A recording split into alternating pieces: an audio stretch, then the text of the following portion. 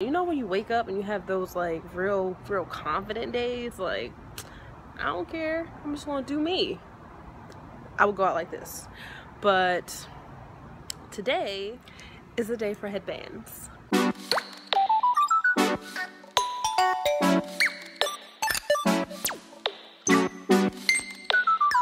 If this is your first time here, my name is Jocelyn Renee, and you can think of me as your digital loctician. And I invite you to hit that subscribe button if you would like some inspiration, some tips, some wellness along your lock journey. You are in the right place. So go ahead and hit subscribe and turn on the notifications. In today's video, it's a little bit different from any other video that I've posted. Well, I won't say every other, but this is different in that I'm going back to one of my old videos. I think I'm gonna go with a video from when I was in my second month locked.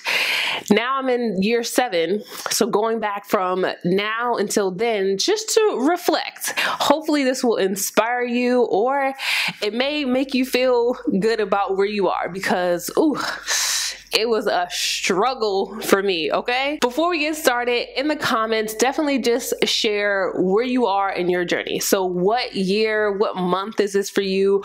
Are you still thinking about starting? Have you had them for a while and you're thinking about, okay, maybe I should restart? Like, where are you in the journey? Leave me a comment down below. All right, let's go ahead and find this video. I have a ton of videos on my channel, so going to find that one, we'll get it. Okay, I see week 1, which may be interesting, the first month, and week 9, which is like week 2. So first, let's take a look at week 9, because that's what I said this video is going to be about. All right, so opening up this video. Hey guys, just finished shampooing. So first off, I love that I have a little topsy-turvy like hair band on, a shower towel on. My locks cannot fit in that right now.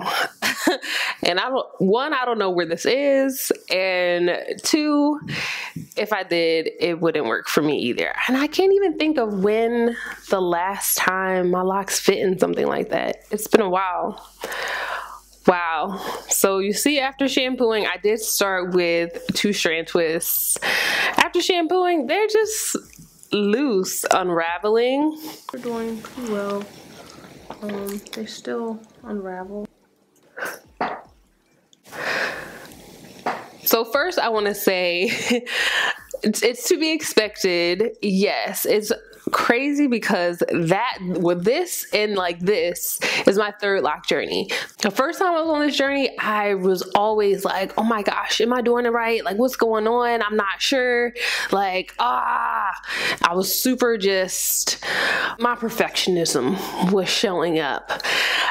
Having had that second set for, I want to say it was 2 years, 2 or 3 years, probably was 3 years. Yeah. Having had that set for 3 years, I knew going into this journey that, all right, even if they unravel, even if they come out, it's going to be fine because eventually they were locked. And so I always try to tell anyone who's just starting the journey that's getting frustrated with them unraveling, I'm just like, yo, it is totally fine. In the end, or not even the end, but like in years to come, you will not even know that they were coming out. So just stay patient. This is gonna be really real, okay? I'm gonna show you what my hair looks like because I just fell asleep and it was still a little damp.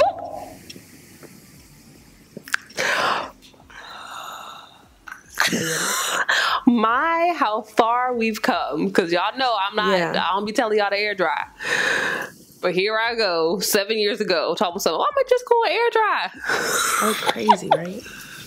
If you don't let your hair dry down or before you go to sleep, it can look crazy. Even if you do and you have on a loose bonnet, like your hair just goes everywhere. So, you know, it happens, but this is real life. I cannot believe I was on camera talk about real life. Okay, headband, that's cute. Okay, I see you. I had to figure out all the things. Today I'm rocking a headband just because. Okay, lip. I don't know. Just Your hair looks to crazy. kind of keep my hair off my face, and you know, I have a beautiful face, so I don't want to hide that while my hair is kind of doing its own thing. So I just like to pull it off my face. But even without the headband, kind of You look crazy. still doing their own thing. It's not too bad. But yeah, buying a headband kind of makes it tolerable. Why snatch it off like that? But see, I'm trying to tell you, them beginning stages, your hair is doing its own thing, has a mind of its own. And I know I was heading to the salon at that point. Okay, let's fast forward a little bit. This must be another shampoo. What's happening?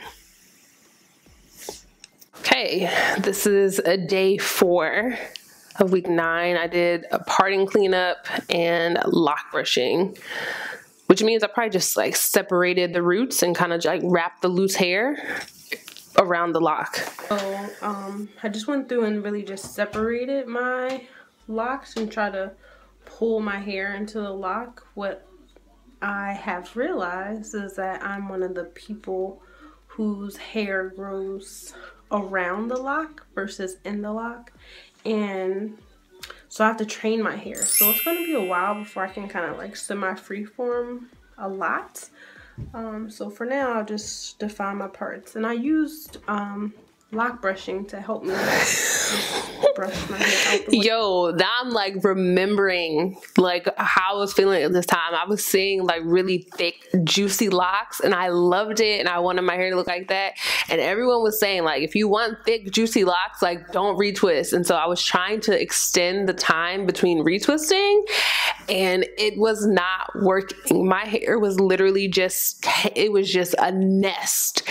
You saw how it looked after I washed it and slept on it. It was all crazy. Like it just kept getting worse, just kept tangling at the roots. And so that is on like, I'm happy to see that I had enough awareness not to go down that path at that time, because it would have been all bad.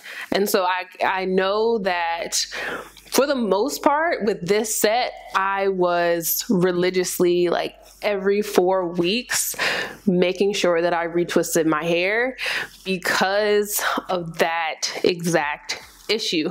Now I can semi-freeform a little bit longer, but my hair still grows away from my locks. It's just not as bad as it was when I first started. Oh my goodness, I remember this. Just sitting, chatting, my locks.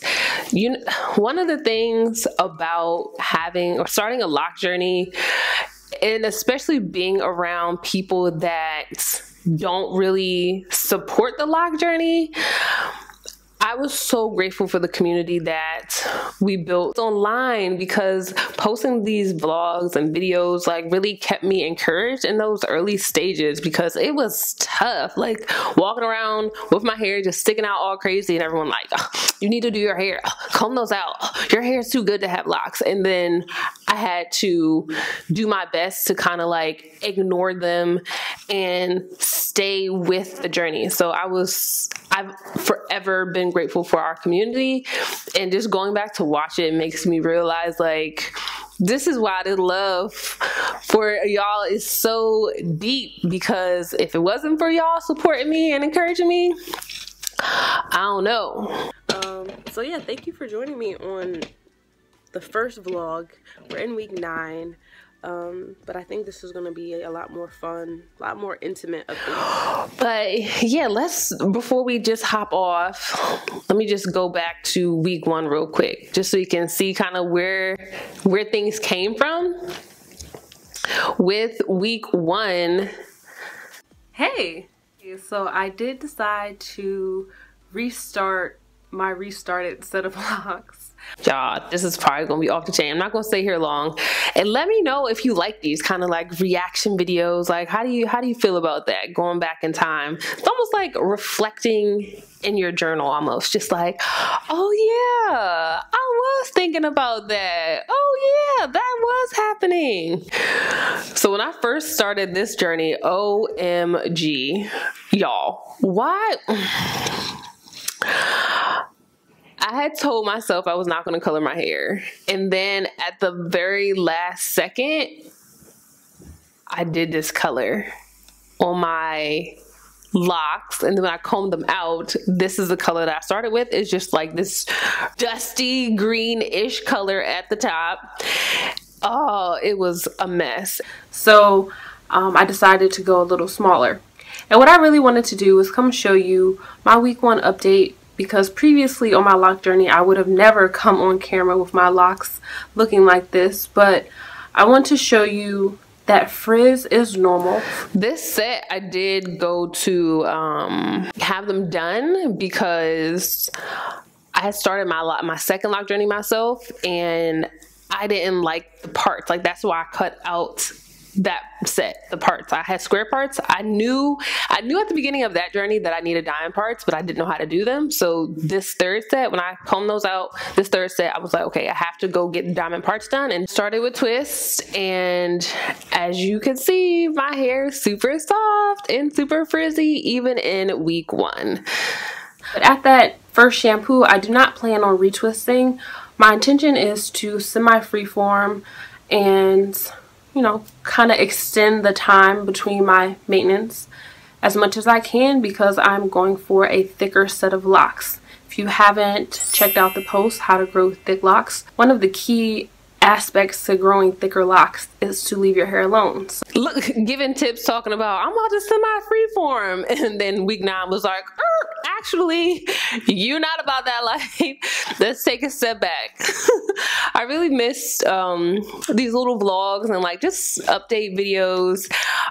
This was fun to kind of kick back and watch and see the journey, like where I've come from to now. Like, you can see my locks was above my ears, and now they, let's see, all the way out here. I gotta get a tape measure and measure it. I'm sure it's at least 14, 16 inches. So, hey, just stay patient, trust the process. Going from month 1 to month 84, it's a lot of fun. It's a lot of stages. There's a lot of things in between. I can tell you for a fact, it is all worth it. Let me know if you enjoyed this kind of like reaction video. And as always, I am wishing you peace, love, and good vibes.